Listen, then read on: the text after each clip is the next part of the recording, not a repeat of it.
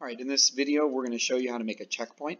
The purpose of this is to reward the players for getting through difficult sections, or to give them a good respawn point before they enter a difficult section where they may potentially die. So to do this, it's relatively simple. We can just put in a pressure plate wherever they're going.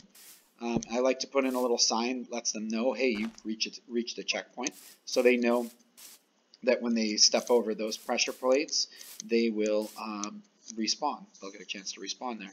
So underneath there, I'm going to put a command block, and then I can switch the commands or program it to spawn point at P. So that's going to target the nearest player, and we're going to set the coordinates right above the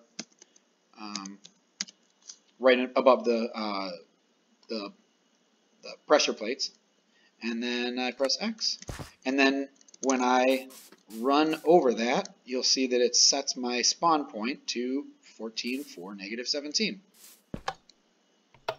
There we go. And that is how you make a checkpoint.